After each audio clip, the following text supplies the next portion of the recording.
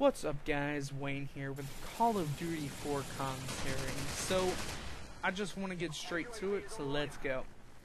Earlier last week, BlameTruth tweeted out he would really want Call of Duty 4 to get updated, since the game is just a mess now.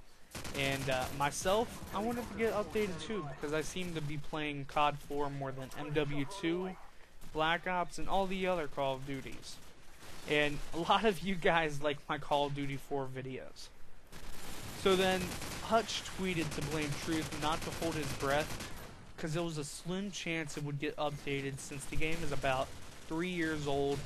And I really agree with that. Most companies, when their games are 2 or 3 years old, they don't care about, they won't update or do any of that stuff.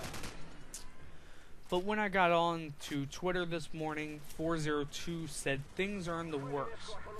MW3 Spec Ops video and Call of Duty 4 update talks.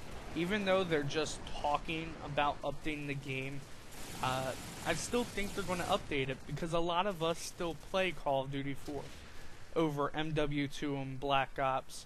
I really like the game. If it gets updated, I'm sure a lot of more people will come from Black Ops or MW2 and play Call of Duty 4 again.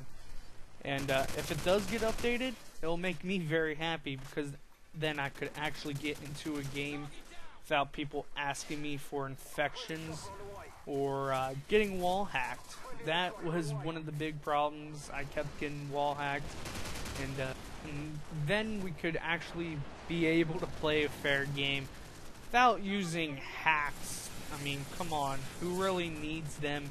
If you're good at the game, then you don't need them. Am I right? I know I'm gonna get a lot of comments saying, no, you're not right, but I think I am. So, thanks for watching.